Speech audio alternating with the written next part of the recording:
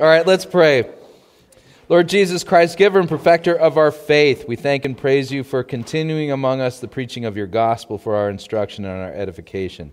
Send your blessing upon the word which has been spoken to us, and by your Holy Spirit increase our saving knowledge of you, that day by day we may be strengthened in the divine truth and remain steadfast in your grace. Give us strength to fight the good fight by faith, to overcome the temptations of Satan, the flesh, the world, so that we may finally receive the salvation of our souls. For you live and reign with the Father and the Holy Spirit, one God, now and forever. Amen. Okay, so in the sermon today on 2 Thessalonians 2, which gives us some very distressing details of what the end of the world is going to be like, I thought I would just dogpile onto that some more distressing details in what I consider to be a passage that is a clear cross-reference to 2 Thessalonians chapter 2. And as a clear cross-reference, you'll note that they work together, and you're going to note that some of the themes here in Daniel chapter 7 have cross-references in the book of Revelation, especially that really, really scary passage, Revelation chapter 13, about the beast and the dragon and all that kind of stuff. And over and again, I note, and I'll just kind of reemphasize this idea, bad teaching on the Eschaton gives anxiety. The Bible doesn't give us anxiety when we consider the details. And it's not that the details are not awful. They are absolutely distressing and difficult details. But always the emphasis is on what follows. And so it's as if, the best way I can put it is, it's as if that Christ, in his wisdom, has chosen to allow sin to run its course. And we know this of the devil. And in fact, this is a fascinating passage I wasn't planning on, but let me pull this up. I'm going to duplicate this tab.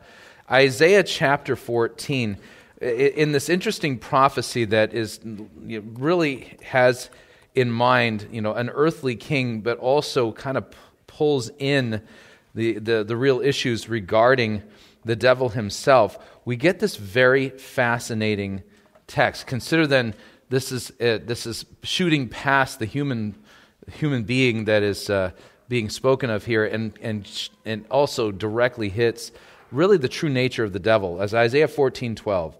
"Oh, how you are fallen from heaven, O day star, son of the dawn! How you are cut down to the ground, you who laid low the nations! You said in your heart, I will ascend to heaven, above the stars of God.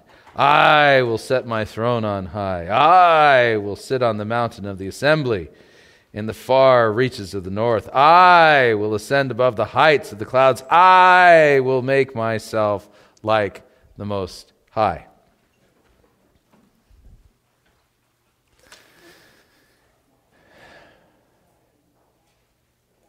Now, let's be sober-minded about this, shall we? Is this not every 3-year-old when they're having a temper tantrum? Right? Is this not you and I when we are so upset because we didn't get our own way? Or is that just me? Right? We are the most like the devil when everything is about me, I. And as I like to say in the corporate world, there is no I in team, right? There is no I in team. And so you'll note then that what is the opposite of this mentality, of this way of thinking? The opposite of that is loving God and loving your neighbor. Serving your neighbor for your neighbor's sake, so that the person that you see is not yourself. You see your neighbor and his needs. And Christ in Philippians 2 exemplifies that beyond all reason. But you're going to note then that in our epistle text in 2 Thessalonians 2, we have this picture of the man of lawlessness, and this man of lawlessness sounds so much like the devil from Isaiah 14 that we have to kind of get what's going on.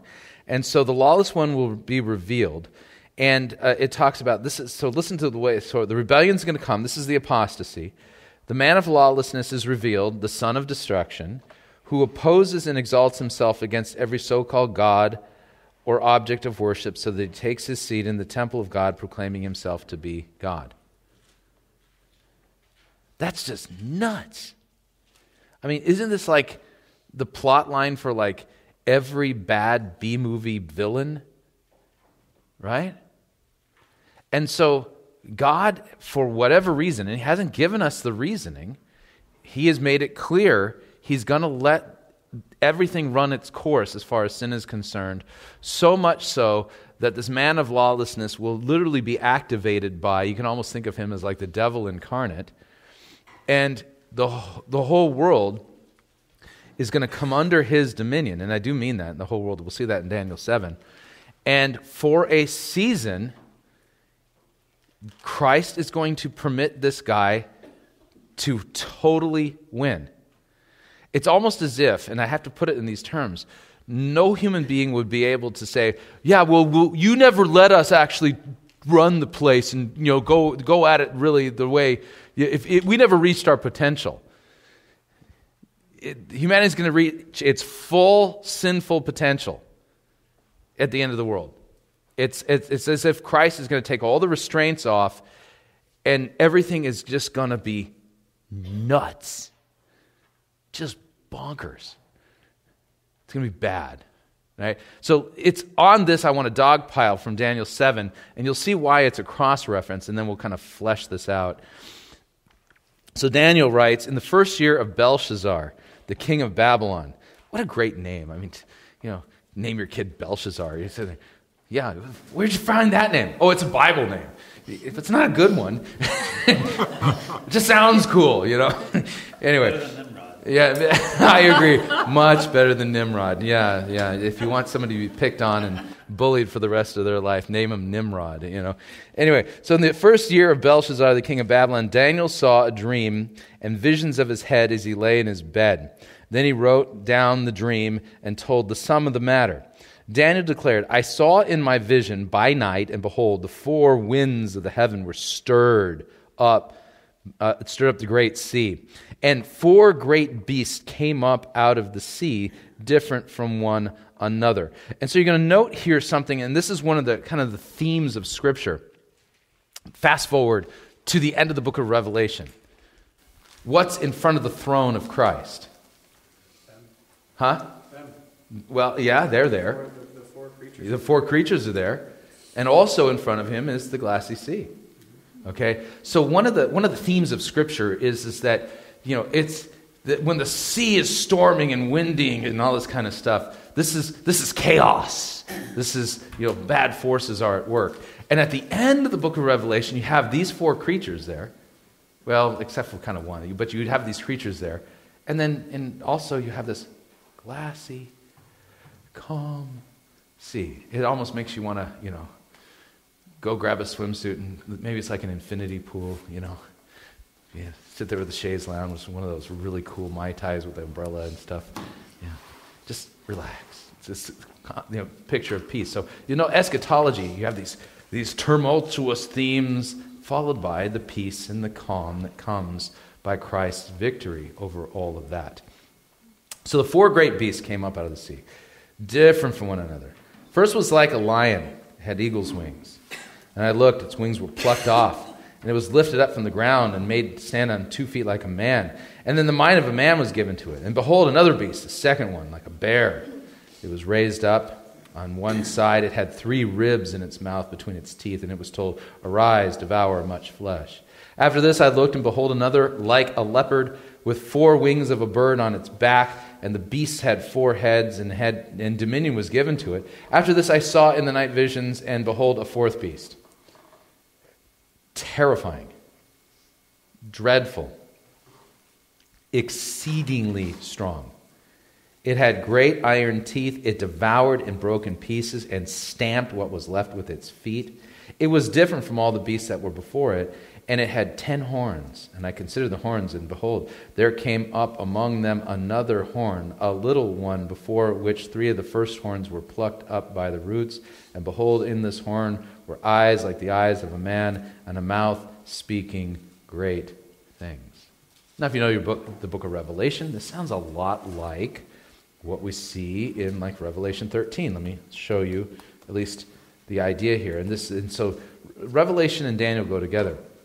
Revelation 13:1, I saw a beast rising out of the sea, 10 horns, 7 heads, 10 diadems on its horns, and blasphemous names on its heads. And the beast that I saw was like a leopard, its feet were like a bear's, and its mouth was like a lion's mouth. Interesting, you see, kind of roll some things up into this thing. And its mouth was like a lion's mouth, and to it the dragon gave his power and his throne and his great authority. Oh, the dragon gave it to him. Right? He's sitting there going, well, we all know who the dragon is. And one of its heads seemed to have a mortal wound, but its mortal wound was healed. The whole earth marveled as they followed the beast. And they worshipped the dragon, for he had given his authority to the beast. And they worshipped the beast, saying, who is like the beast, and who can fight against it? And so here, in the book of Revelation, you kind of get this unholy trinity of the dragon, the beast, and the whore of Babylon, all together, this unholy trinity.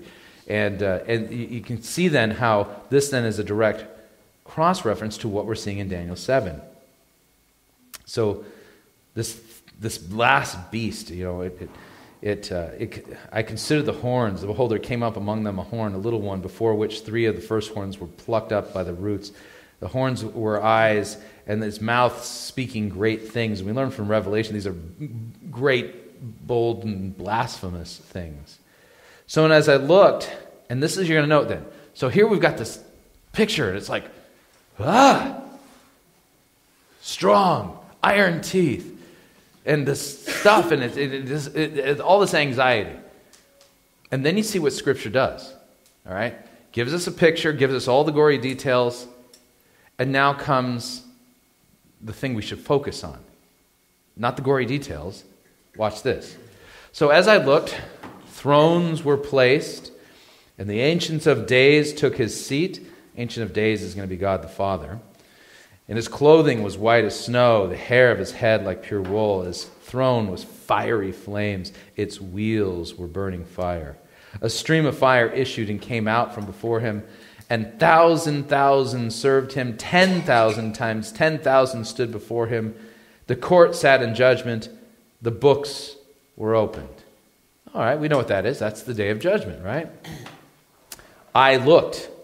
Then, because of the sound of the great words that the horn was speaking, and I looked, the beast was killed, its body destroyed, and given over to be burned with fire. As for the rest of the beasts, their dominion was taken away, but their lives were prolonged for a season and a time. So here you got this thing that just shows up, this powerful, mighty, teeth of iron, thrashing and destroying and stamping and all this kind of stuff. And no sooner is it described than, yeah, it was killed. It was killed. Its body turned over to fire. Well, that was fun. That was great. Yeah. And so that's the theme. So then I saw in the night visions, behold, with the clouds of heaven, there came one like a son of man. He came to the Ancient of Days. Ooh, I bet you I know who this is. Who do you think that is? It's Jesus, right? It's right here in the book of Daniel. So Jesus, the one like a son of man, he came to the Ancient of Days, God the Father, was presented before him. And to him, the one like the son of man, to him was given dominion and glory and a kingdom that all peoples, nations, and languages should serve him. His dominion is an everlasting dominion which shall not pass away. His kingdom, one that shall not be destroyed.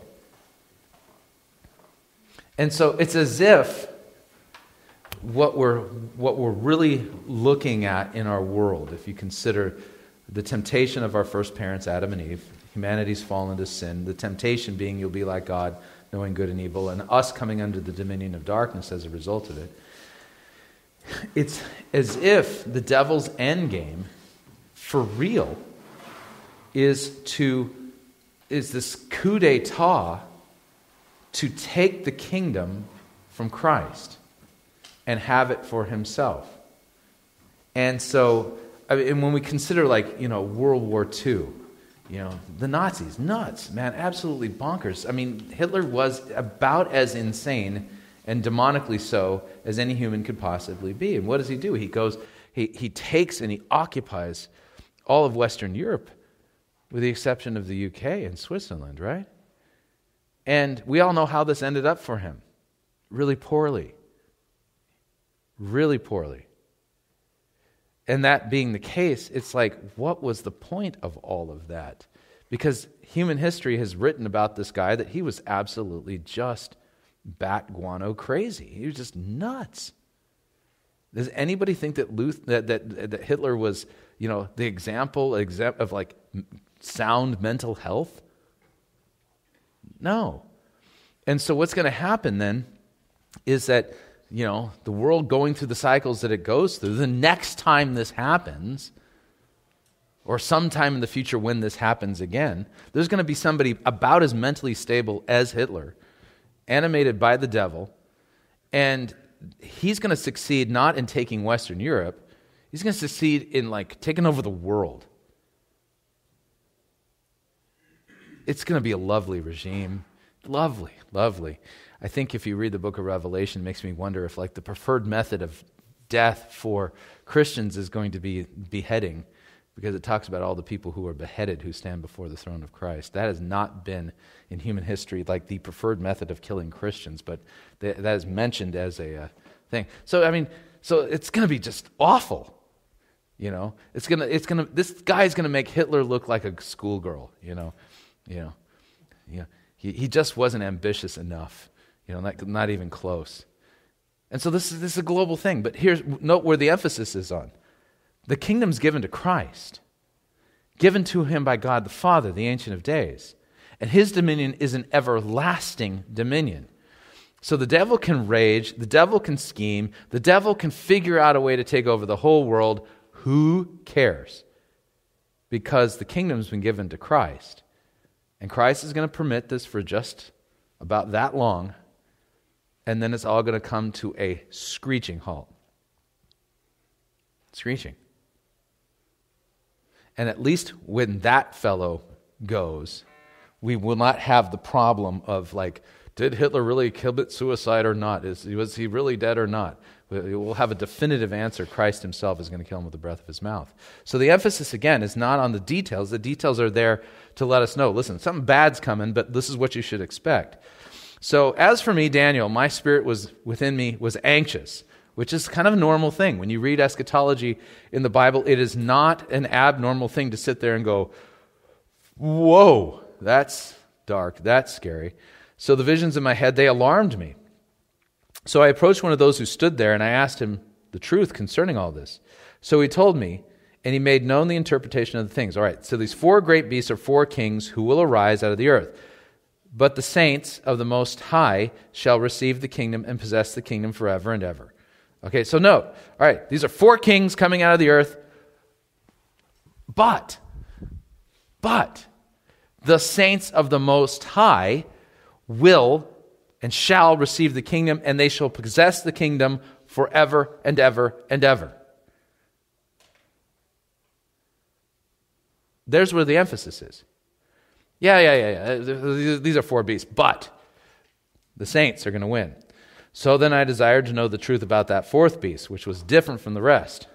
Exceedingly terrifying, its teeth of iron, claws of bronze, which devoured and broke in pieces and stamped what was left with its feet. And about 10 horns that were on its head, and the other horn that came up, and before which 3 of them fell. The horn that had eyes and a mouth that spoke great things, that seemed greater than its companions. As I looked, this horn made war with the saints and prevailed over them. All right, so here's the playbook. Are you ready? This guy shows up. He's going to make war with the saints, and we're going to lose. Is everyone in this? That's the playbook. Yes, you've already been signed up, and you can't get out. Okay? So, as Maximus would say, so in the midst of the battle, if you find yourself in a wheat field and the sun on your face, You're already dead. Ah, yeah. Right. So this is a glorious battle. We're going to be brutally manhandled. It'll be like the Patriots versus whatever team. You know, yeah, the Vikings. Sorry. Yeah, that's painful for some people here. You know, so yeah, you get the idea. It's really that bad. All right, Go Pats, go. Yeah, go Pats, go. I mean, you guys remember that like dark day on Super Bowl history when like the Patriots looked like they were going to actually lose the Super Bowl? Remember that? Okay, I was so excited. I was gleeful. I was sitting there going, I was going to watch this and just sitting there going, yeah. And then with like 2 minutes left, they scored like 500 points, right? It's like Brady turns into Superman. Okay, he is the man of lawlessness. He's the GOAT, greatest of all time. I did not do this bunny trail. Okay. Bruce is on. This one's on you, man. This one's on you. Now, all that being said, though, you kind of get the idea. So the playbook is this. We're going to lose. Is this current cursed creation the thing that we're going to inherit? No. So Christ has basically said, the devil can have it. He's going to let it run its course. The plan is he's going to wage war against the saints, and he's going to prevail, full stop. You sit there and go, but. Listen, this is all going to burn. It's all going to burn. Do you not know that? Your inheritance is not here in this current cursed creation. Let me fast forward a little bit to the end using 2 Peter, shall I? 2 Peter chapter 3.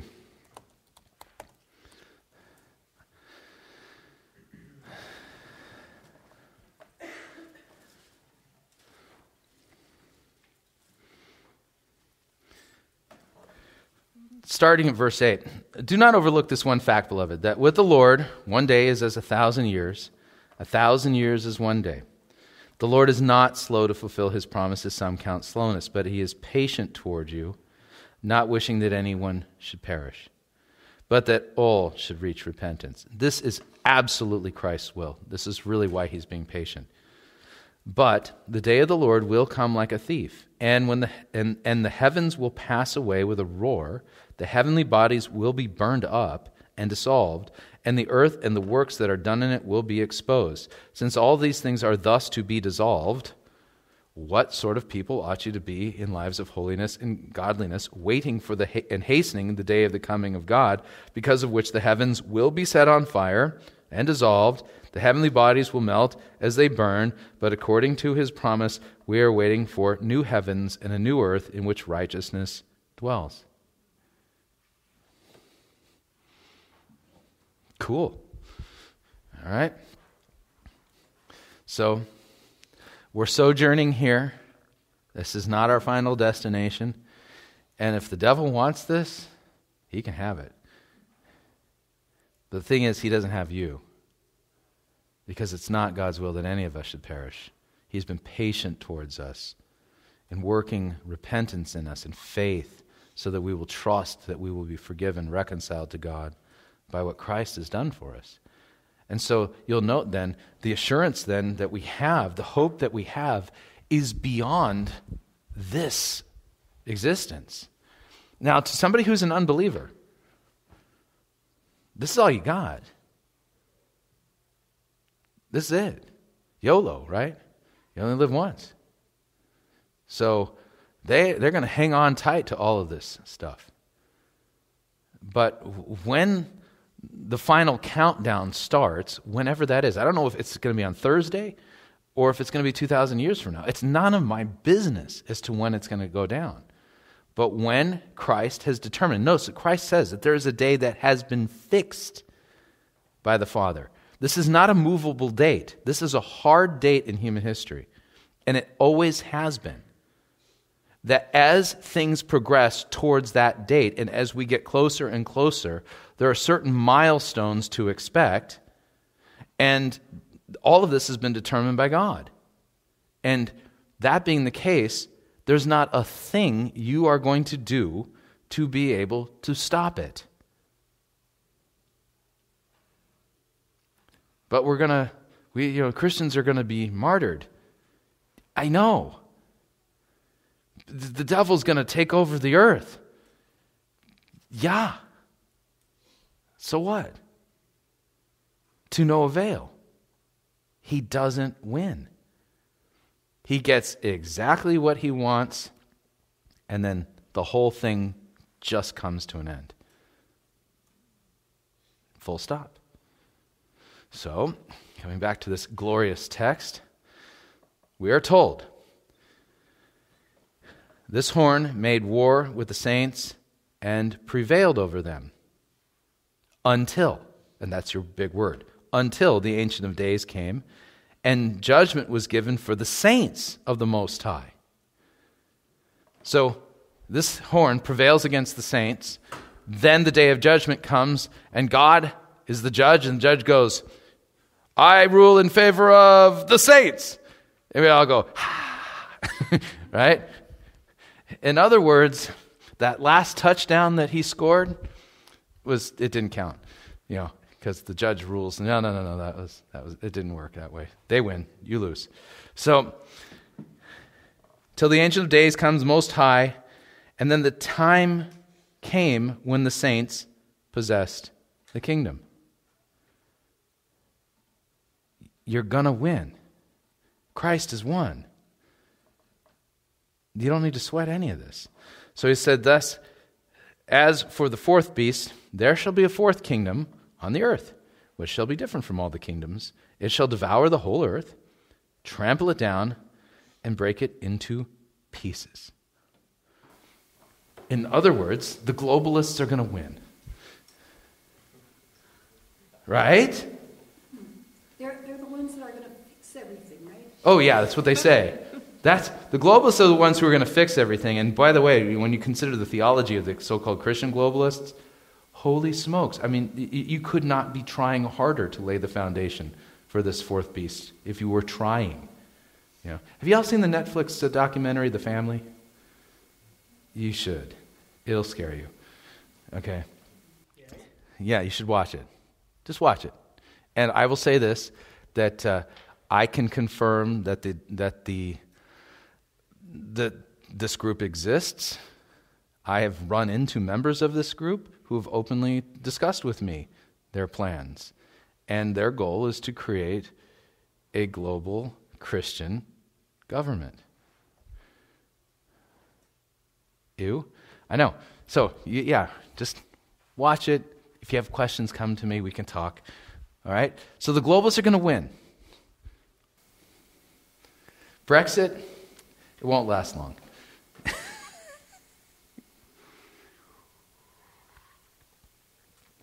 You seem disturbed, Bruce. Okay, I've got a bunny trail. Even without the power of Antichrist in our sinful fallen nature, every time humans have tried to establish a theocracy, it has been blood up to your hips. Yep. But we finally have figured out how to do it right, Bruce. We're going to do it right this time. You see, true Christian theocracy has never been tried, just like true communism has never been tried.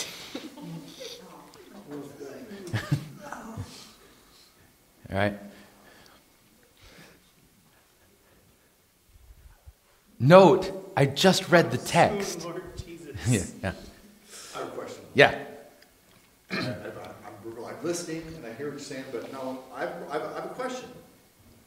We belong to a congregation, I don't need to mention the town, but my wife and I are both involved with Lutherans for Life. And I'm a little bit involved in politics, and sometimes they get frustrated why people take no action on their beliefs. Yeah. And what you're telling me is they're the ones that got it right.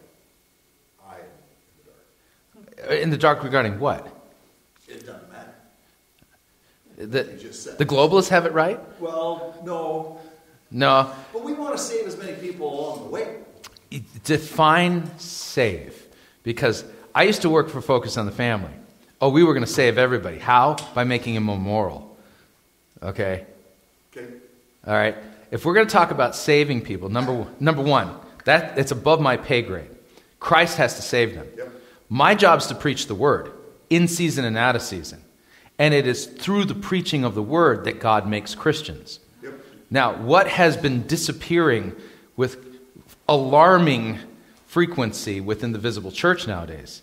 The word of God, the gospel itself. And where people are attending places called churches where there is no word of God preached, where the gospel is not proclaimed, where people are not called to repentance, are there being Christians made? No. Yeah. So here's the idea is that coming back to our epistle text, what are we called to do? Stand firm, hold to the traditions, word and sacrament, and do your good works. And so the thing is that when evil comes up, all right, and we'll note that in history you can kind of see this. You see the rise of Hitler in the post-war, in the World War I era, in that decade after. And you know what the church did? They stayed silent. That's when they should have been most prophetic. Say, this guy is evil, this is wicked, this is sin. But you know what they did? They blended Nazi ideology. Many churches did. Blended Nazi ideology with Christianity. All right? And they came up with the German church movement, if you call it, and they replaced the crosses on the altar with swastikas. In living memory, for the last 15 years, the Church in America has done the exact same thing. Uh-huh. Both for Trump and for Obama. The only thing is, which sins were we going to justify to push the agenda that seemed best for us? Yeah. When we talk about serial, they both are disqualified under 1 Corinthians chapter 6, verses 9 through 11. Don't be deceived. And every time the Bible says don't be deceived, guess what? Because you're going to get fooled if you don't watch out. Yeah. These people aren't Christian. You go down the list of these unrepentant, defined sins. We have a serial adulterer in the high office. Narcissistic one, too. Well, but he was replacing a serial earth-worshipping, globalist. Yeah. They're disqualifying on different ends and just pick which church is okay with which one, as opposed to holding them both up. There is a line of evangelicals. I'm trying to witness to atheists sometimes, and they're like, look at all the evangelicals who are okay with Trump doing all these things. Why aren't I okay doing all these things? Well, it's hard to preach the gospel on that. Mm-hmm. And see, the thing is that when the right-hand kingdom abdicates its responsibility and gets in bed in the left-hand kingdom, bad things happen. Period. We should be speaking prophetically to both Republicans and Democrats. Instead, because we are signed up as members of one party or another, oftentimes we're willing to be silent as Christians because we recognize, well, it would be better to have our guy rather than the other guy.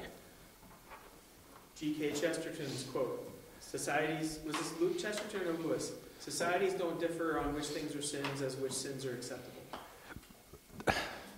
Boy, I don't know if that was Lewis or Chesterton. I like the quote, though. Yeah. So the job of the church is to not pick a side. And it's a bipartisan thing, but to sit there and say, Christ says, the Word says, repent. And so the sins of Donald Trump are glossed over. And have you seen the woman who is his spiritual advisor who is now on staff at the White House? I'm going to say this publicly, and boy, I probably will regret it. As soon as I saw the news that Paula White was on staff at the White House, I thought, good grief, the whore of Babylon has just appeared on the scene. That's how evil this woman is. Her theology is so whack. I mean, this is a woman who exploits the poor and exploits minorities and makes herself rich, basically saying, if you give thousands of dollars, God will bless you. And she's been doing this for decades. And she's like the chief spiritual advisor to Trump. Nothing good can come from this. And I don't care if you're a true-blooded Republican or not. I used to be the treasurer for the Republican Central Committee in Southern California, for the congressional 43rd and 44th districts down in Southern California. Mary Bono was one of the people I worked with.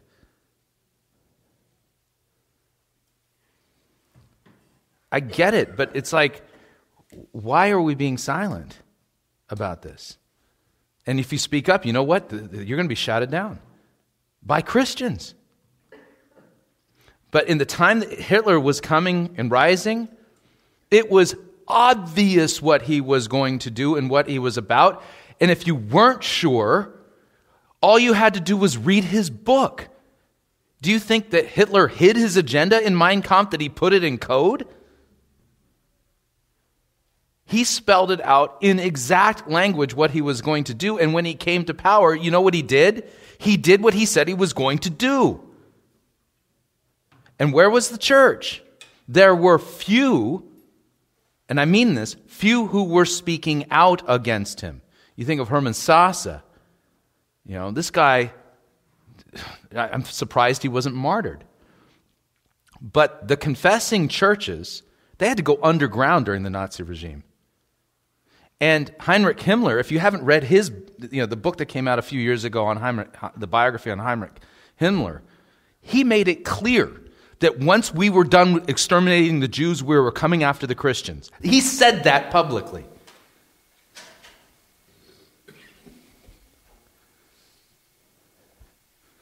But a lot of Hitler's early appeal was against the rampant immorality going on, say, in Berlin. Mm-hmm.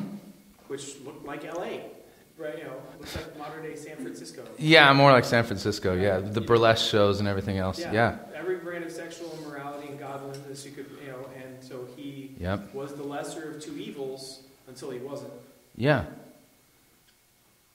But is it the lesser of two evils to say we're going to close the brothels and the burlesque shows, and then we're going to exterminate the Jews? Is that really the lesser of two evils? How are you defining evil at this point? Right? But he gained a lot of his initial support was the family values vote. Yeah, exactly. The conservatives. And then after World War II, during the Nuremberg Nazi war trials, what were the German people saying? We were duped. This guy was a madman and we had no idea. We're not culpable. Talk about shifting blame. You guys voted this guy in. Are you kidding me? All right? So note then, when we talk about the proper distinction between the right-hand kingdom and the left-hand kingdom. Left-hand kingdom is politics. And the job of all governments established by Christ, and they all are established by him, is for the purpose of punishing the evildoer, and that's their job. They are given the sword for that purpose. They're to keep evil in check. And the government has gone wrong when evil is touted as good. And don't think for a second that only one party is capable of doing that. Both are in this nation, and both are presently doing it. And where's the voice of the church saying, you got to stop? You want to know where the church is? They're totally in bed with American politics. It's sick to watch. It's absolutely disturbing beyond all reason. So then as Christians we are called, and this is where it gets weird. The book says this thing is going to wage war against the saints, prevail upon them. You're going to see in a minute, it's going to say that this thing is going to wage war with the saints and wear them out. Okay? What's our job? Our job is to be worn out and to lose. And you're not going to be worn out if you're not in the fight and if you're not speaking up. So despite the fact this is all going down, You're supposed to stand firm and speak the truth in the midst of it, to confess even in the face of a losing battle. Which is fun. So I always like to say, you guys might have the opportunity to come visit me in prison before I'm executed. Yeah. But you get the idea. Yeah, I think about the fact that, such a large percentage of the YouTube videos that we put out on a weekly basis, YouTube immediately demonetizes them. As soon as we hit publish, they are immediately demonetized. Could you say before, as far as what you just read here, though, started, right at the time of Christ? Yeah. I mean, this battle we're living this battle. Yes. As we go along here. Right. Okay. And the intensity of our losing will increase as the day gets closer and closer. And this, by the way, is not a bad thing. If you've noticed in the daily readings in November, as we get to the end of the church year, the daily readings, we're now in Jeremiah. Okay? Jeremiah is the prophet that God sends as like the last guy before he says, enough, I'm taking you guys out of Israel and I'm sending you off into exile in Babylon. All right? In fact, God, when he calls Jeremiah, tells him, nobody's going to listen to you. Yay! Okay. What was Noah? According to Peter, Noah was a preacher, a herald of righteousness. How long did he preach according to Genesis? 120 years. He's the worst preacher ever. Okay? 120 years, and the only people he converted was his own family. Okay? But did God's word return void? You got to understand this, is that when the scripture says you preach the word and you proclaim the truth and you confess the truth, even when it's in season or out of season, that sometimes God sends his word out for the purpose of bringing somebody to repentance. Sometimes he sends his word out for the express purpose of hardening their heart and judging them now in temporal time and making their eternity sure. That's a scary proposition. But the thing is, it's not for you to decide or me to decide what God's word is going to do. Period. So you preach the word. The word says you need to repent. The word says you're a sinner. The word says Christ has bled and died for you, so you need to repent and you need to be forgiven. And there comes Ahmed and he says, I kill you! I kill you! For saying that. Has the word of God returned to him void? No. It returns to him. It has accomplished what God set it out to do. Oh, and you get to come with it. I desire to depart and be with the Lord, which is better for me by far. Exactly. Exactly. So don't you get it? How did Christ defeat the devil? But dying. Okay? Don't you get this? Your life has already been purchased by Christ. You're not your own. Christ has called for you to take up your cross and to follow him. So his battle plan for victory is what? Your demise. He's going to save you through death. So stop fighting it. If the time comes and you are given the privilege of confessing Christ in the face of death, then you are blessed beyond all reason because the scriptures say so. Embrace the blessing and do what Stephen did. Pray for those who martyred him. What kind of battle plan is this? It's the one that wins. Read the book. Right? I feel like put some backbone in you people. All right. So that's for the fourth beast. There should be a fourth kingdom on the earth. Different from all the kingdoms. It'll devour the whole earth, trample it down, break it to pieces. As for the 10 horns, out of this kingdom 10 kings shall arise, and another shall arise after him, and he shall be different from the former ones, and he shall put down 3 kings. He shall speak words against the Most High. Okay, I see who this fellow is, right? And he shall wear out the saints of the Most High. Get out onto the field. But we're losing. Exactly. Get out there and lose. But I'm exhausted. I get it. Go get more exhausted. It's the Bengals. Can you explain a little bit of the background of premillennialism? Because that's the common theology of the day, which means that Christians get to skip this whole chapter. Yeah, okay, so premillennialism, which, by the way, the Lutheran confessions explicitly rule out. That's like an eschatology forbidden by Lutherans. If you're a confession of Lutheran, premillennialism, gone. It says, okay. So, and here's what it comes down to. When you get into the book of Revelation, it talks about the reign of Christ as lasting 1,000 years. Well, let me ask you this, all right, real quick. If I were to get an actual photographic depiction of the devil right now, is he a literal dragon? No, that's just a symbolic thing. All right, this beast, is it really a beast? No, the beast is the symbol for it, right? So when you read the book of Revelation, you note something interesting about apocalyptic literature. And that is it uses these really dramatic word pictures. These are word paintings, if you would. Kind of scary, very vivid and stuff like that. But it's all symbolic, all right?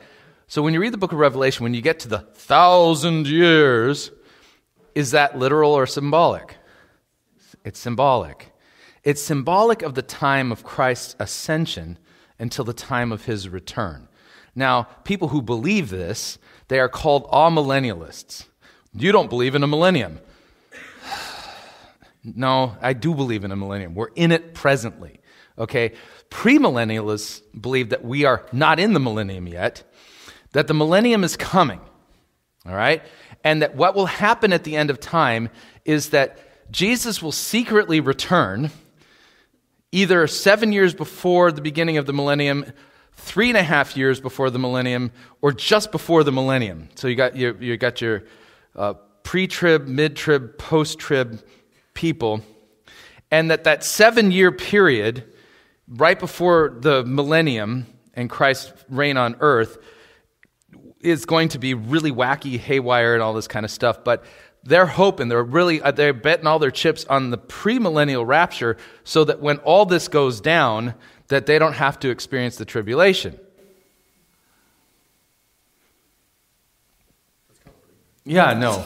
Does that model have 5 or 7 comings of Christ? I can never be sure. It's a lot. It's really a lot, okay? And see, the problem is that when you do the math on the appearances of Christ at the end of the world, he only comes back once. Okay, so if you've ever had the unfortunate experience of watching one of those Left Behind movies, I do not recommend that, okay, then you'll note that there's something really weird going on, all right?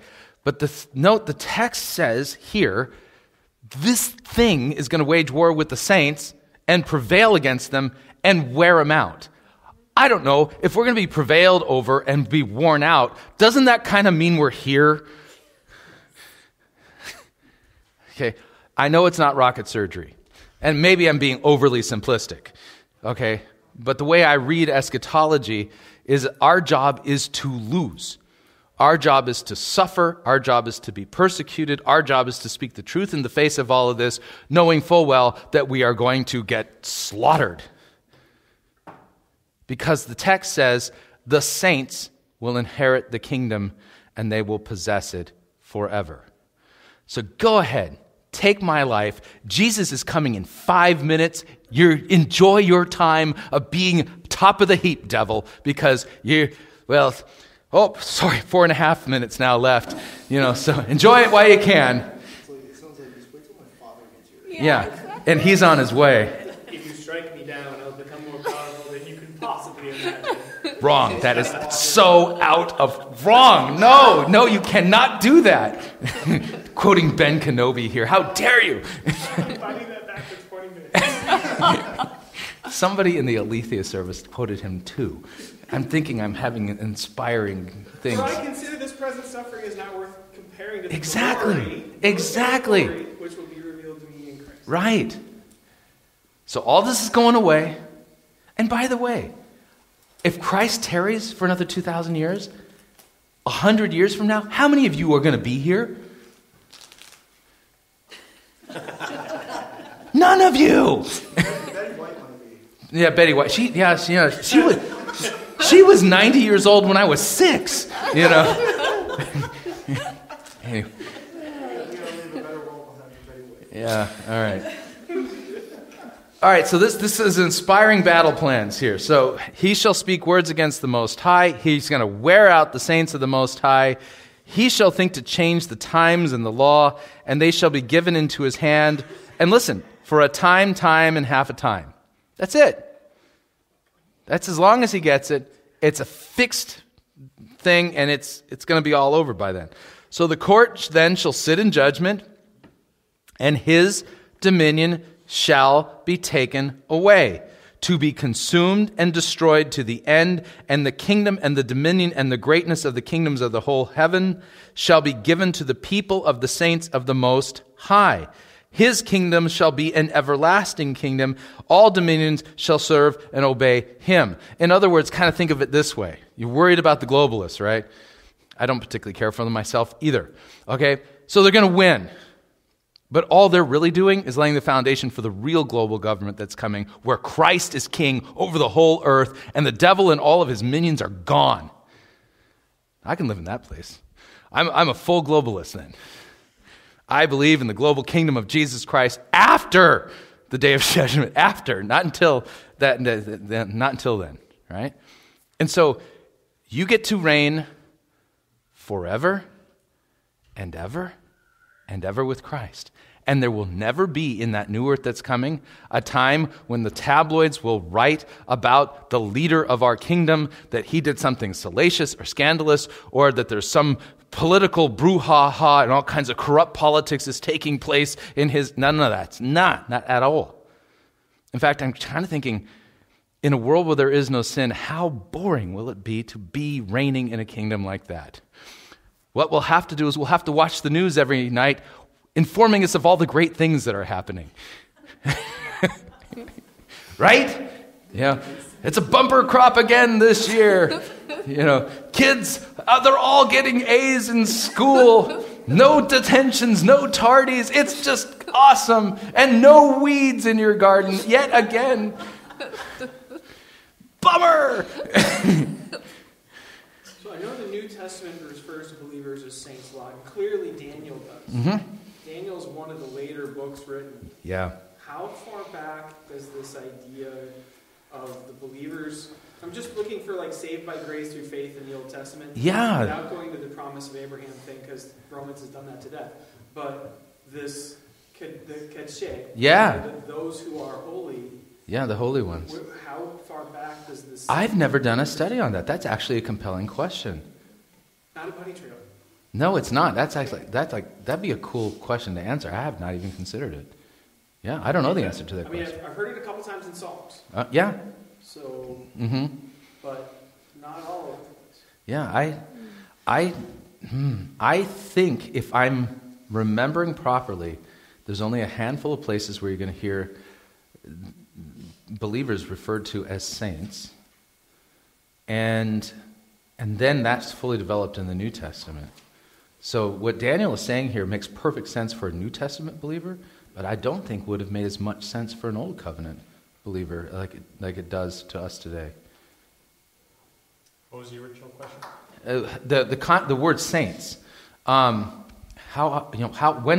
did that start being used in the Old Testament for people who were believers? I'll have to get back to you on that. Wow. Yeah, that's a great question. It really is, and it's not a bunny trail. You gonna do that next Sunday? Maybe it depends. So. There's no telling what we actually do in Bible study any given Sunday. Yeah, sometimes I show up for the Sunday school class in order to learn what we're going to be talking about. Yeah. 2.5 years in Leviticus. Yeah. I want to set the record. Yeah. Doesn't the word saints, isn't that equivalent to the faithful, though? So in the New Testament, the word for saints are going to be the hagios, the holy ones. And then in the Old Testament, kadosh is going to be your base word for holy. then used in a sense for people in that sense. And so the idea then is that saints are those who have been made holy. And so how have we been made holy? By the blood of the Lamb, by Christ bleeding and dying for our sins. Not because we pulled ourselves up by our bootstraps and we've earned our... No. Romans is very clear that the righteousness that we have, it was actually given to us as a gift. The gift of righteousness, the free gift of righteousness is the way Romans puts it in chapter 5. And so this righteousness, this holiness is a gift given by faith. But these folks in the Old Testament were given the gift of faith also. Yeah. Yes. So it was a gift. Yeah, absolutely. In fact, that's kind of the whole point that Paul makes, starting in Romans 4 and 5, that the covenant of note in the Old Testament is the Abrahamic covenant, which is a unilateral covenant, and that the Mosaic covenant, which shows up 430 years later, could not nullify or add to the covenant that was given. And that covenant was a covenant based on promises, which requires faith. And so in Romans 4 and 5, he makes that very clear, and then you have your cross-references in Galatians 3 and 4 that kind of bear that out. So then the idea then is that every human being who is saved, whether they live prior to Christ's incarnation, death, and resurrection, or after his incarnation, death, and resurrection, everybody's saved by faith. So if you're on the other side of it in history-wise, the side where Abraham is, then your faith is in Christ, in the promises that have yet to be fulfilled. And us on the other side, our faith is in Christ, in the promises that he has fulfilled. And then we all have the same set of promises, and that is salvation and inheritance given by God as a gift. Reconciliation with the Father. If you, O Lord, kept a record of wrongs, who could stand? But with you there is forgiveness, therefore you are feared, the Scripture says, the psalmist says. So our hope and the promises we hang on to are for the forgiveness of sins and reconciliation, and an inheritance given as a gift, not earned. Right? So all that being said, you guys now, I've spoiled the end of the movie. You know how everything's going to go down.